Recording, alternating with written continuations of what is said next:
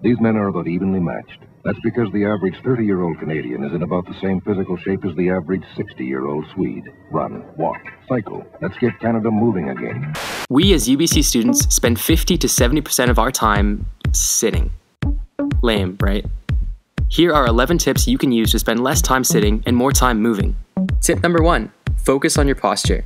If you find yourself slouching, readjust your chair so that your legs are at 90 degrees. Adjust your armrests so that your elbows lie comfortably. And pull your laptop in closer so as to not roll your shoulders forward.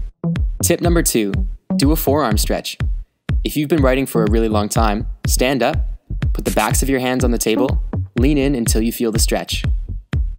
Tip number 3, remember to rotate. Grab the back of your chair and rotate your upper body. You should feel a great stretch in your midsection. Don't forget to do both sides. Tip number 4, get out of your seat. Feel free to take a knee in class to lengthen your spine and activate those glutes. Whoa, is she looking at us right now? Anyways, this is a great way to get moving in class while not disturbing it. Tip number 5, stretch your neck. Grab a hold of the bottom of your chair and tilt your head to the opposite side. Tip number 6, shrug it off. Grab a hold of the armrest in your chair and lift up as hard as you can.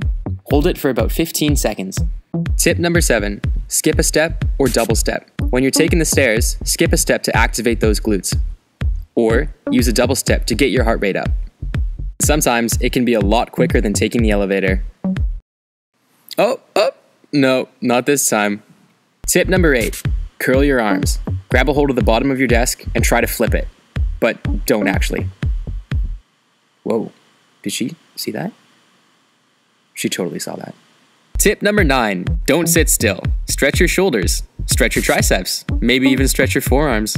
Tip number 10, ride the magic carpet. And this one's a tad more advanced. Grab the armrests of your chair and lift yourself up.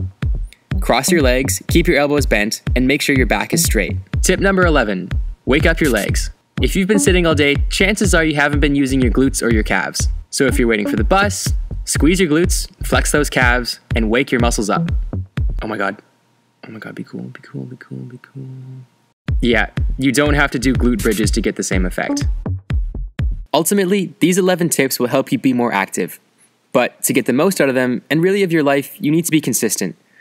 Making an effort every day to be more active will not only help your health, but it can improve memory, help you get better sleep, and can make you happier.